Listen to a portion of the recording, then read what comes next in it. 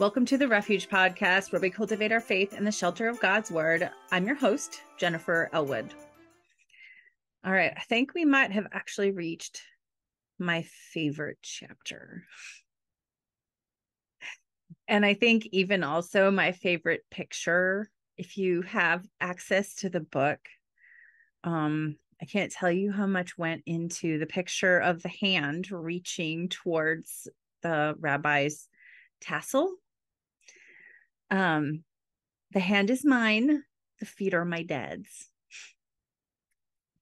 Just in case you were wondering, I think, I have it in the book, but just in case. If you need the picture, go grab the Kindle. It's the least expensive way to see all of the pictures. And this was a special one for me.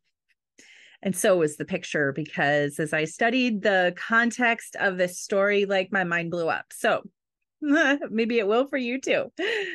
At any rate, okay, I'm settling down now. Today we are going to receive the gift of determined trust as we read Counting Up to Christmas, 24 Gifts from the Gospel of Luke, chapter 8. So take a minute, if you haven't yet, and read Luke 8, and then join me to contemplate this verse. And he said to her, "Daughter, your faith has made you well. Go in peace." Luke 8:48 in the ESV. Do you treasure sledding as a winter pastime? We do, and a sledding hill blesses our property. When the weather creates the sparkle of morning frost, the kids begin to wonder when snow will follow. Once blanketed with a thick layer of fluffy white, we climb the hill in endless repetition and enjoy the rush back down. One year, my oldest child, Mitchell, wanted to try a steeper, tree-laden slope on the other side of the property. I agreed to scope it out, and one run appeared safe. As he began his descent, I watched his head barrel down toward a slightly bent tree in his path. I screamed for him to bail out, but he didn't hear me. And then a crazy thing happened. As his little noggin approached the trunk of the tree, his sled seemed to be pushed by an invisible hand.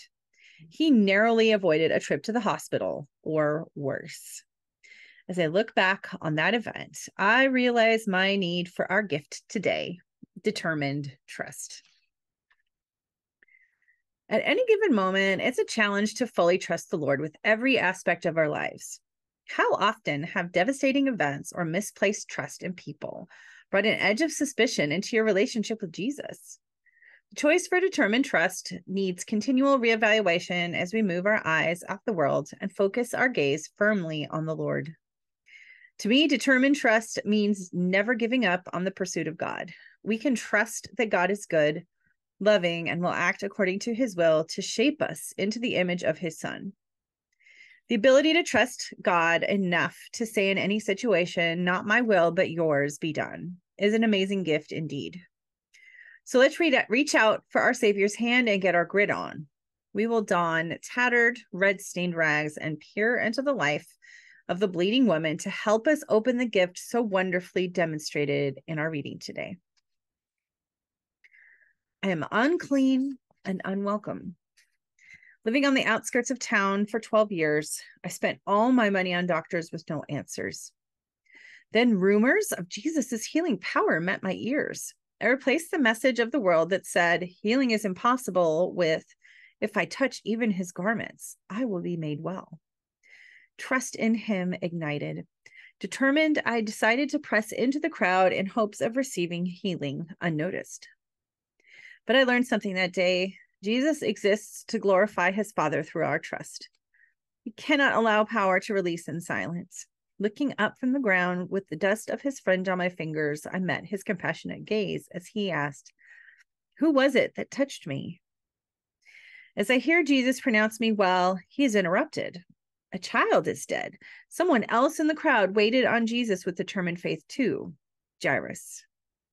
My newly healed body cries out with Jairus' wife at home, weeping over their dying daughter. I fervently pray Jesus will deliver a miracle for this family too. I hear later through the grapevine, the little girl is alive. As I contemplate my miracle, the words of Malachi 4:2 play in my mind. But for you who fear my name, the Son of Righteousness will rise with healing in its wings. These words resonate in my heart with the sensation of healing power I experienced when I touched the tassels on the edge of his prayer shawl. Did my determined trust have the power to fulfill this prophecy? We can learn so much from these stories today. Life can be hard. Perhaps, like me, you need your confidence in the Lord reignited. Are you weary of praying for someone who seems unlikely to change? Maybe you're dealing with discouragement in one area of your life, an unwanted diagnosis, parenting difficulties, or the calling to a task that seems impossible. Maybe we allow the Lord to give us the determination we need to trust him, no matter our circumstances. And here's our prayer for today. Lord, as we experience what this Christmas season brings, we praise you for the inner workings of your word in our lives. Thank you for supplying everything we need to have determined faith and persistence of relationship with you. Please help us display bold, tenacious faith to those around us as we celebrate the birth of your son, Jesus. Amen. I recommend listening to the song Love Came Down for your worship today. I have a little bonus, a couple pages ahead in the printed book. There's a page holder, and the original poem that this song is based on is actually on that page. It's called Christmastide by Christina Rossetti. It's pretty short. I'm going to read it to you. Love came down at Christmas, love all lovely, love divine. Love was born at Christmas, star and angels gave the sign. Worship we the Godhead, love incarnate, love divine. Worship we our Jesus, but wherewith for sacred sign? Love shall be our token, love be yours and love be mine.